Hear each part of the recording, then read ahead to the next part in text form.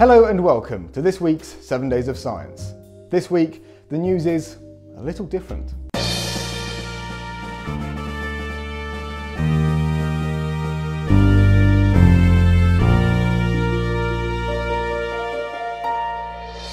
Thanks for that intro, Doug. Well, as you can tell, it's still me, Ollie, here doing 7 Days of Science, as Ben and Doug are still in South Africa, now digging up fossils in the Karoo. As far as I have found, none of Ben's predictions made last week have come true yet, but there's probably some obscure paper somewhere that I've accidentally missed. Anyway, things that have actually happened this week. Two interesting stories coming out of the USA this week. Let's start with the discoveries made in Utah.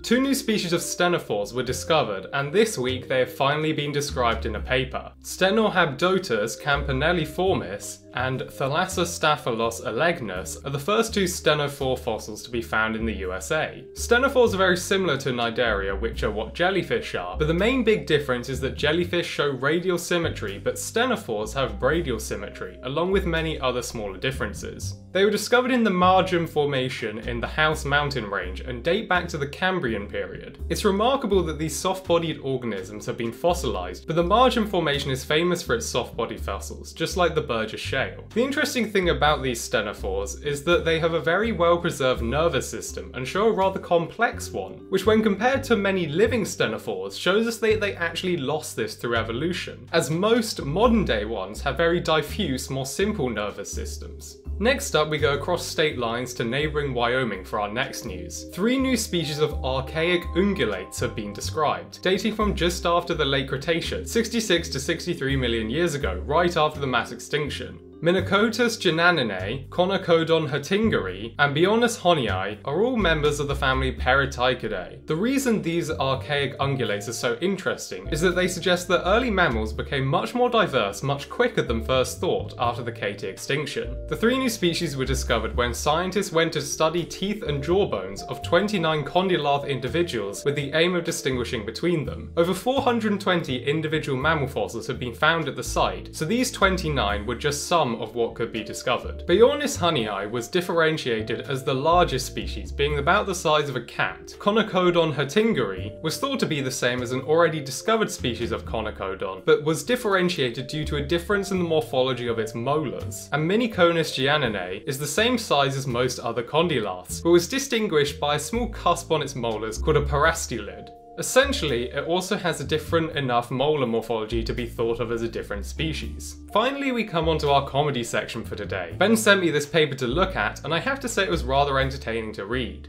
Proving that dinosaurs are distant ancestors of humans, the East Asian locus of events that disproves definitively the out of Africa theory. I encourage you to go read this paper if you want a good laugh, but I think the best way to talk about this paper is to start with my favourite part. According to this paper, the circulation of lizard people conspiracy theories on the internet and the prevalence of the duck face selfie are key indicators of a subconscious link to our dinosaur ancestors. There are a lot more hilarious bits, but the main argument is that large dinosaurs in East Asia and Australasia survived the mass extinction because they were very far away from the asteroid impact, and that they evolved into modern mammals. For example, apparently horses are descended from hadrosaurs. Now, the main evidence used in this paper to support the claim is that there are clear similarities in bone and skull composition between many different dinosaurs and many mammals. For example, duck-billed platypus are clearly a transitional species between hadrosaurs and mammals, because they have duck bills. I think the main thing this paper forgets is convergent evolution. I really do encourage you to go read this. It's quite short, but there's just too much to unpack here. I think perhaps the final thing I'll say about it is that 3 out of the 5 references used in the paper are other papers the author wrote himself. So yeah, I'm not a paleontologist, but even I'm pretty sure we didn't descend from dinosaurs, and that the use of duck face in selfies is not an unconscious behavioural link to some sort of duck-billed hadrosaur ancestor. Honestly, I kind of think this is satire, but I can't quite tell. Thank you, Ollie. Some fascinating news indeed.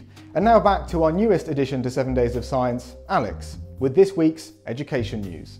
Thank you, Doug. This week, lots of schools have decided to stand up. Thank you, Alex. That's it for this week's 7 Days of Science. I do hope you enjoyed, and we'll see you next week.